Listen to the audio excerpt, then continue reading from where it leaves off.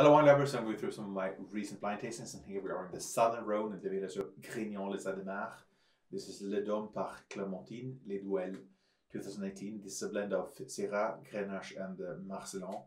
It has gotten aging in the fair proportion of new oak, so it's combining the traditional sweet red Grenache fruit, I would say, with ripe red plum, red berries. We do have some garrigue or the wild herbs with some balsamic notes as well. We do have the modern touch with slightly darker fruit from the Syrah and the oak aging. There's a generosity on the palate. It's ripe. It has sweet fruit, but still it remains dry without sweetness on the palate. We do have that fresh sensation of the crushed berries. We have some of the garrigue notes, liquorice. There's high ripeness and warmth here, but with a rounded texture and long embracing finish.